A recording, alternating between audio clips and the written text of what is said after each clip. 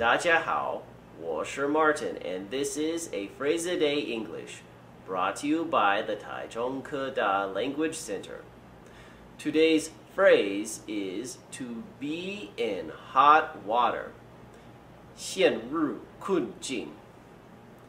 To be in hot water means to be in trouble or to be in some troublesome situation, some predicament. And I can give you 2 example sentences. Example number 1. He was in hot water over his comments about immigration. Example number 2. If you don't listen to your mother, you will be in hot water. So, you don't want to be in hot water. That's bad. To be in hot water means to be in trouble. And if you need to see a demonstration of this in a movie, I recommend you watch Thermae Romae, or as I call it, The Good Hot Tub Time Machine. It stars Hiroshi Abe as Lucius, who is a Roman bath designer or architect.